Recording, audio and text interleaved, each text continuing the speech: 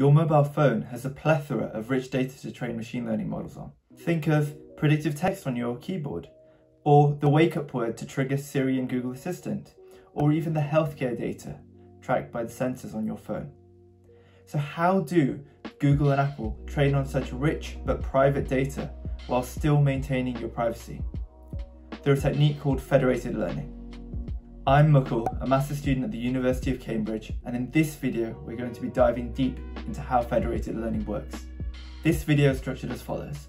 First, we'll look at how federated learning works, and then we'll look at the classic federated learning algorithm, FedAvg.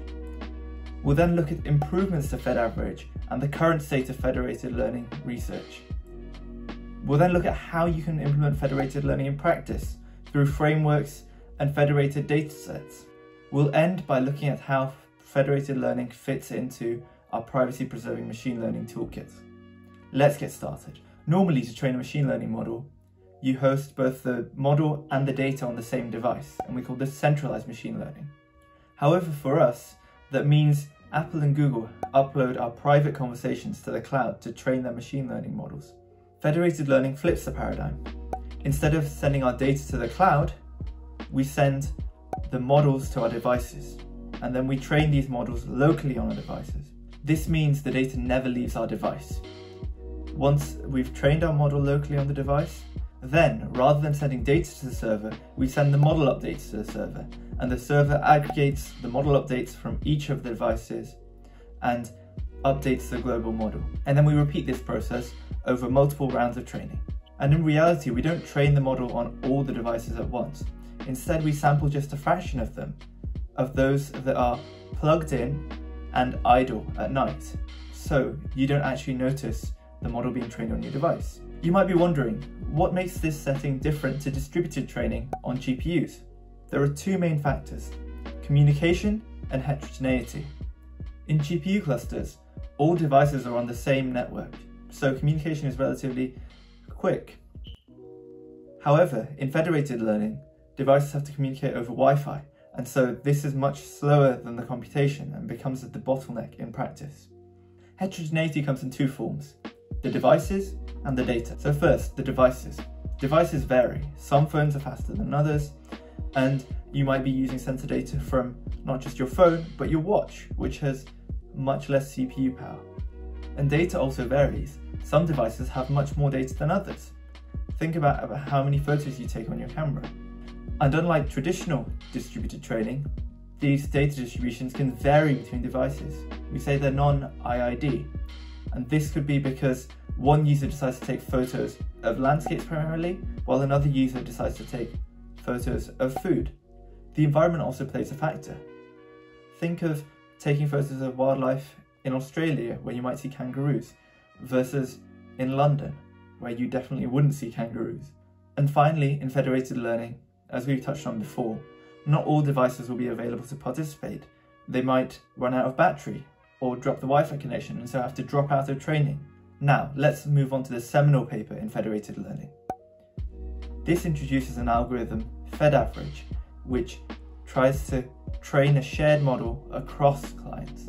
It does this by trying to minimize an overall global loss that is a weighted average of the individual client's losses. So in this function, there are k clients, and each client has its own loss function, fk, which it computes on device. We then weight each of the losses by the size of the client's datasets. So devices with larger datasets will have correspondingly larger weighted losses. Now, onto the algorithm itself. We execute this algorithm for a number of rounds of training. First, we sample a fraction c of the k clients. So in this case, we have that k equals 6 and c equals 0.5. We send the current round's weights to each client k. So for the tth round, the weight is denoted by wt.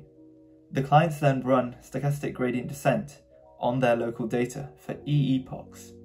Once they've done that, they send the updated weights back to the server.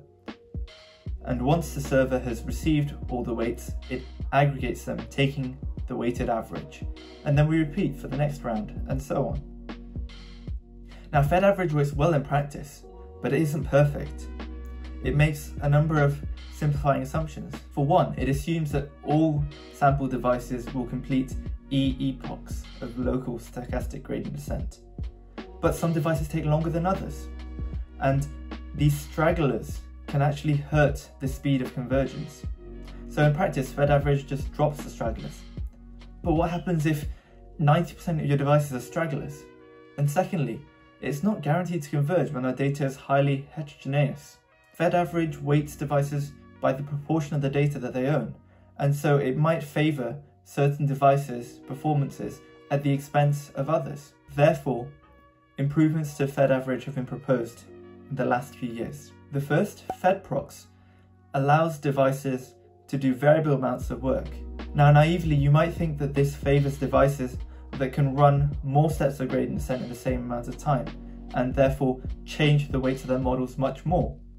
So, FedProx introduces a regularization term, or proximal term, that penalises large changes in weights. This also helps convergence on highly heterogeneous data, as you can think of this proximal term as penalising the model from changing too much on one single device, and we control the amount that's penalised by this hyperparameter mu. And with heterogeneous data, model performance can vary a lot, as different distributions require different sets of features, like food versus landscapes. So there are two approaches to fixing this. The first, q-FedAvg, seeks to make the shared model learnt a lot more fair. That is, it performs similarly on all devices. So rather than weighting devices by the proportion of data that they have, we penalise worse performing devices more, incentivizing the model to improve performance on these devices.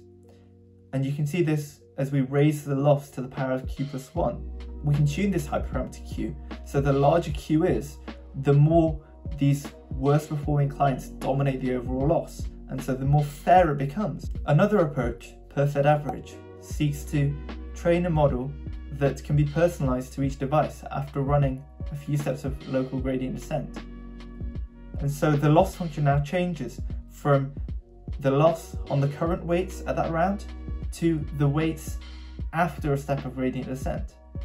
If you're familiar with meta-learning, this uses the MAML approach and formulates federated learning as a multitask problem where each client's distribution is a separate task. As part of my master's degree at the University of Cambridge, I've actually compared per-FedAvg against q-FedAvg on heterogeneous data.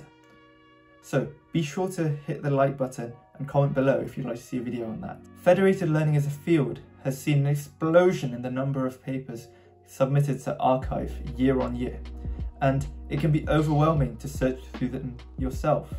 I've dropped a link in the description below to a repo that categorizes the papers that have come out in federated learning by topic to make it easier for you. There's also an excellent survey paper that looks at the advances and open problems in federated learning, such as preserving privacy, fairness, robustness, and I'll have that linked in the description below as well. Comment below which federated learning algorithms you'd like to see in future videos.